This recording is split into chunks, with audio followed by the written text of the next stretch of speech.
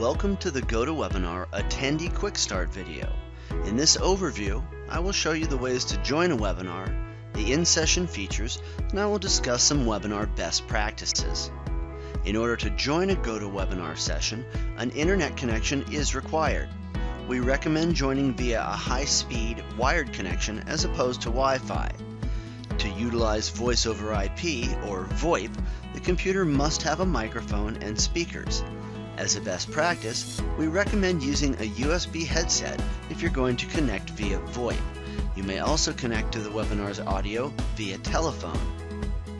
The GoToWebinar organizer will have sent an invitation containing a URL link from which an attendee can register for the webinar. Click on this link to register. You will be asked to enter any required registration information before receiving a confirmation email or joining a webinar in progress. Please also note that some webinar organizers will set up their session as upon approval.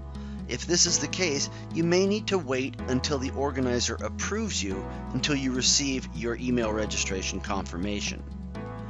If you have joined a GoToWebinar session a few minutes before the organizer, you will be presented with the Waiting for Organizer screen. Once the organizer arrives, that screen will disappear and the event will begin. You may use this time to review the audio checklist. Another way to attend a webinar is to navigate to GoToWebinar.com and click on Join a Webinar. Enter the webinar ID in the field and click Continue. Once in the GoToWebinar session, make sure the audio is set up properly. For VoIP users, click Computer Audio to enable that option.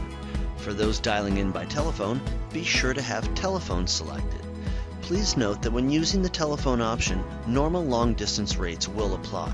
When possible, encourage your staff and attendees to use their mic and speakers, as VoIP is free of charges. Please note when using the telephone, it is very important to enter your PIN number. Without this entered, the organizer will not be able to mute and unmute you. The audio information will appear in the audio pane if telephone is selected. You may switch between the two audio options at any time during the webinar. When the organizer of the webinar clicks on the play button, the audience will see the organizer's screen. When the pause button is clicked, the audience will see the last frame of the organizer's screen before the pause. If the organizer clicks the stop button, the audience will be sent back to the waiting room. The organizer has the ability to adjust what panes are available for the attendees on their control panel. So, depending on what the organizer selected, you may have varying options on your control panel. Under the File drop-down, you may save the questions from your log records, and you have the option to exit the webinar.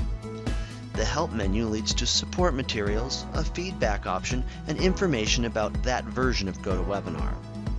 This globe icon allows you to change the language of your GoToWebinar control panel. Finally, this is the Grab tab. By clicking on the orange arrow in the Grab tab, the attendee is able to hide or expand their control panel. Any pane from the control panel can be detached and expanded. The Grab tab also has some shortcuts on it that make attending a webinar even easier.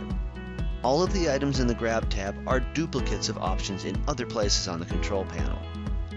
The organizer will begin the webinar with the majority of the controls, but may choose to share or pass over privileges to an attendee.